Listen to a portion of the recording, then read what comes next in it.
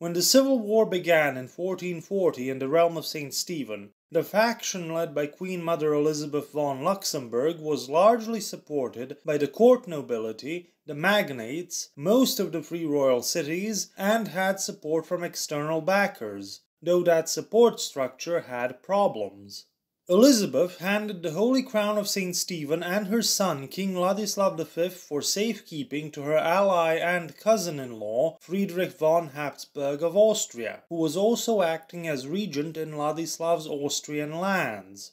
Among her other external support, the most significant were the services of the Bohemian mercenary Jan Jiskra and his army of mercenary veterans from the Hussite Wars, who proved to be a very effective asset on the battlefield and in raiding Vladislav's back lines. But, by one reading of events, Jiskra was a self-serving bandit, whose mercenaries stole the royal mining revenues, who raided and ran a raiding protection racket in northern Hungary, especially around the urban areas, all of which were on their side of the conflict. They also force-converted the local population to Hussitism, and took out loans from local bankers and moneylenders with no intention of repaying them. By another reading of the events, Jiskra was an honorable, loyal, and able commander, faithful to King Ladislav V, who had a little trouble controlling his men. Other urban areas in the realm, especially the free royal cities, which supported Elizabeth and Ladislav, also suffered indignities, often being effectively occupied and taken over by the nobility, from their own side of the conflict. One of the main culprits in this being Ulrich of Celle, who forcefully took over several cities in the Kingdom of Slavonia.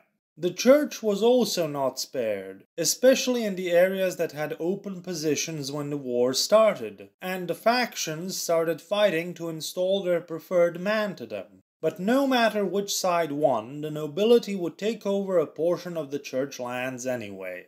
Now, unlike Elizabeth, who got assistance from outside of the realm, King Vladislav I of Hungary and Ferdo of Poland did not get any. The Polish-Lithuanian estates decided that this was the king's private endeavour, which they disapproved of.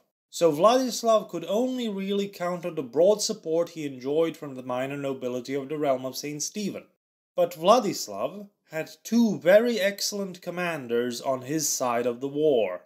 Nicholas of Ilok, Ban of Machva, member of an old-ish family with a pedigree stretching back to at least the Angevin dynasty. Nicholas of Ilok was also a turncoat. He had been on the side of Queen Mother Elizabeth during the events of early 1440, and even attended the coronation of Ladislav V, but then decided to change sides. The other commander was János Hunyadi, Ban of Severin. János was a second-generation Sigismundian parvenu. His father was a Transylvanian knight who rose out of the minor nobility while serving Sigismund, and was rewarded with the castle of Hunyad in Transylvania. János Hunyadi also served at the court of King Sigismund before being moved into the service of the Ban of Severin, and eventually being appointed to the position himself. After subsequent successes on the battlefield, Vladislav appointed them both as joint voivodes of Transylvania, gave them the royal salt monopoly revenues, appointed them to the command of the southern border, and gave them grants of land which belonged to the supporters of King Ladislav V, as further motivation for the two to go capture it themselves. János and Nicholas swept the south and secured the surrender of the supporter of the Queen Mother, George de Brankovic, and took the lands that were promised to them. After securing the south for Vladislav, Nicholas of Ilok went to serve the king at court, while Hunyadi built up the defences against external threats that might and did use the chaos to their own advantage, while also building up his own power base. During this, Hunyadi won several significant enough victories against the Ottomans. Part of this was Hunyadi's sojourn into Wallachia, where he overthrew Prince Vlad II and his son Mircea II because they were paying tribute to the Sultan, which they were probably doing since Hungary was not exactly stable or able to protect them. Hunyadi replaced Vlad II with Basarab II, a son of former Prince Dan II, who didn't last long enough on the throne and was overthrown by Vlad II, who now had the support of the Sultan, who held two of Vlad's sons hostage. Nevertheless, Hunyadi's victories resounded throughout the realm and some would say Europe. Hunyadi gained a reputation for invincibility against the Ottomans, even though the Ottomans might not have been significantly damaged by these losses. But this is a moment where other events in Europe start to coincide with everything mentioned.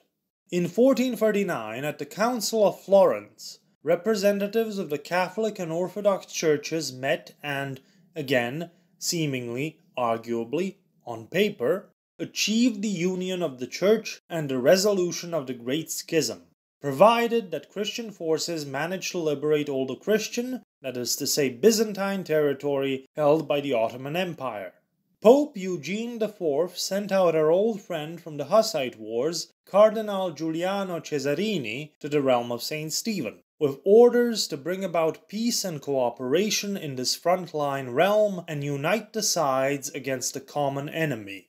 To appeal to the opposing side's sense of honor, Cesarini allegedly, for the first time, used the legendary words bulwark or bastion of Christianity to describe, in this case, the realm of St. Stephen, a descriptor that will stick around for at least one of its countries. With Cesarini's presence, peace talks began in 1442, where Queen Mother Elizabeth and King Ladislav I met for the first time and agreed to a truce, which was quickly over when Elizabeth died on the 16th of December, her supporters believing that she had been poisoned during the gift exchange. After her death, fighting resumed and drew to a bloody stalemate. Elizabeth's side fighting in the name of King Ladislav V, who along with the Holy Crown was still in the custody of Friedrich III of Austria. Cesarini again managed to get the parties to agree to another truce, for 1 year, for one attempt at a united campaign against the Ottomans, before the moment of opportunity passes, because there were reports that the majority of the Ottoman army was in the east, in Anatolia. And so a crusading army assembled under King Vladislav I and his top commander, Hunyadi. The 3-year-old king was not there for obvious reasons. The army marched towards Sofia in the autumn of 1443.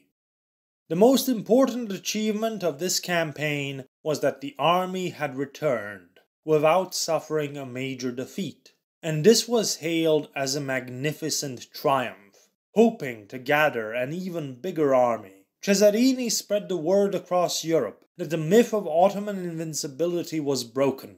As far as Europe was to know, the Ottomans could be beaten, and right now were in a weakened state. And in fact, they technically were.